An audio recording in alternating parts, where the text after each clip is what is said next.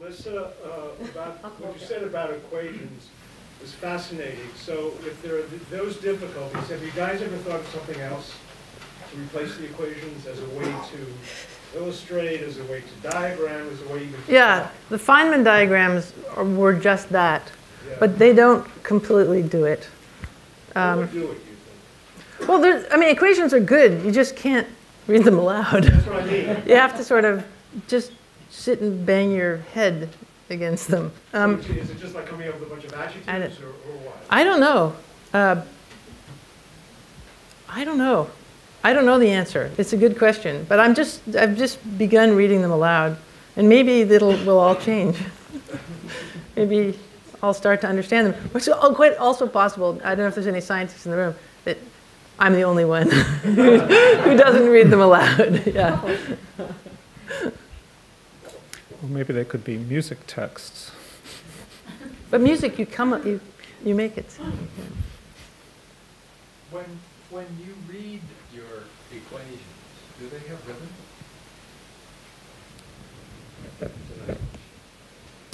I think just F equals MA. That is a kind of. But when you read them, they were. Yeah, I was trying. You had the music in your head. I had his music in my head. Yeah. Maybe you ought to talk with Nancy Kangwasher and get her to scan your brain. I do. I want her to. I totally want her to scan my brain. Probably afraid of what you find. When you're writing your equations or you're looking at them, thinking about them, what do you see? I see them.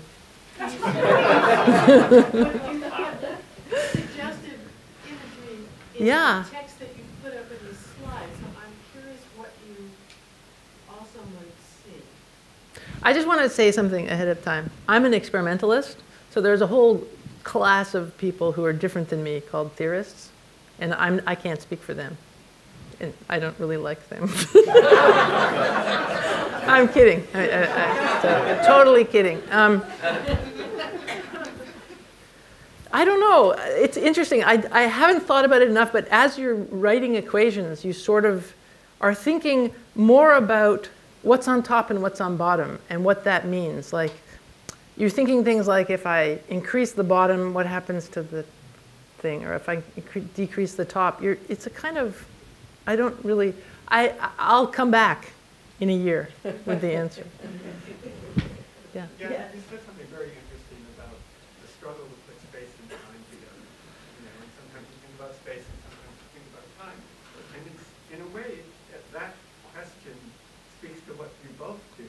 But I'm wondering if you could elaborate a little bit more about that in terms of the work that you do, and maybe Mark can talk about what that's like for him, putting space and time together. Could Mark talk first? And then I'll riff off of Mark. Well, I read a book that said in the medieval, that music notation was the first graph. It was the first time there was ever a time axis and then a spatial axis, which is the pitch. So that's the bread and butter of music. And in notated music, that is doing a great big piece like this song cycle or other pieces, it's done over time. And so not only do I navigate what happens, what the notes and harmonies are, but I also change as my brain changes as I spend time with this for the big demanding pieces. So I'm thinking about that all the time. That was really good. Thanks, Melissa. Yeah. I just have a big problem with space-time because it curves and everything, and sometimes it curves in ways that I'm not very good at thinking about. Well, that's really good. I mean, in curved space-time, I have very crazy rhythms that just, nothing is set rhythmically, and so that's like curvature.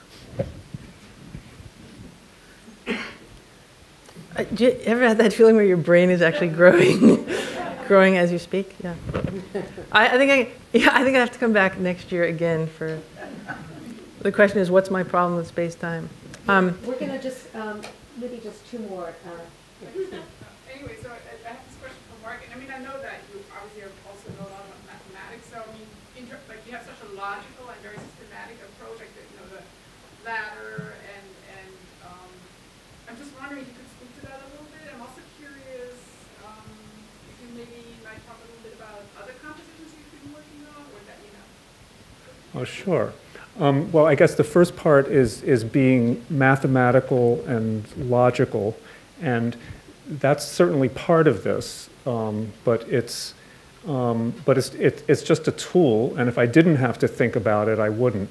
I was thinking about the Cambridge and MIT's late lamented Tom Magliozzi, when he was running for president in the 90s, his campaign slogan was unencumbered by the thought process. And that's how I operate.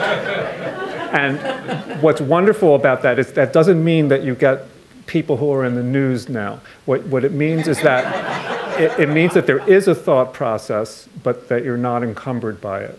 So I'm looking to jettison it. Like once I had that music ladder, once it worked, fine, the end. I don't really care about the idea going into it. But the thought process applies both to the composer, to the performers, and to the listener. And then the being unencumbered is a goal in all three of those functions. That's like being a free-range chicken? Yes. Yes. Yes. I realized I wanted to say it's a free-range chicken woman. Because, women often feel that they can't think freely. I don't know why that is. In the old days. So this. I can't help you. Well, you can help me, actually. You play the music, and then I can. And then she can. I can think. Yeah. Well, the question also talked about current compositions, and there's a brand new composition finished days ago for violin and viola, and it's a duo, and it's here. It's there, but I play it during the party, and I just got an idea. Look, go ahead. So.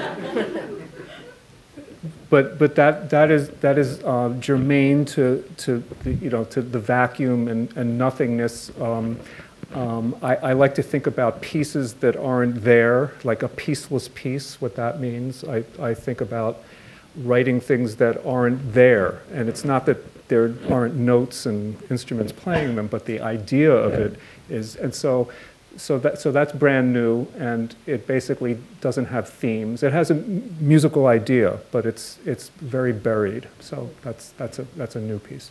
So I would like to take this moment and thank everyone for coming, and thank Melissa and Mark for just marvelous.